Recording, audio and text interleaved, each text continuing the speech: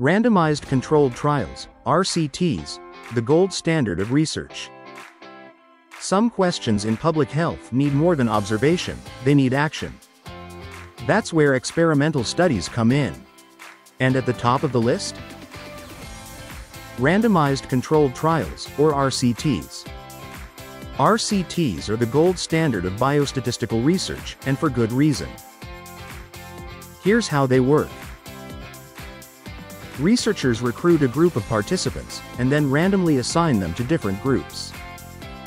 One group might get a new treatment, the other gets a placebo or standard care. That randomization is key. It balances out the groups and reduces bias, so any difference in outcome is likely due to the treatment itself, not outside factors.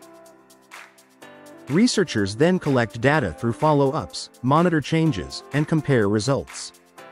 Every step follows a strict protocol from recruitment to data collection to analysis.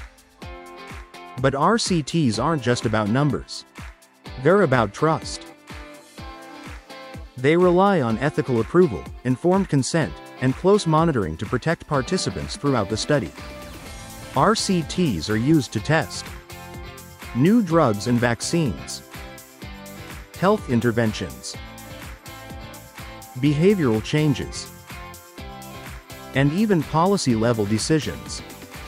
They're not always easy to run. They take time, resources, and planning. But when done right, they give us the strongest evidence possible to guide decisions in public health and medicine.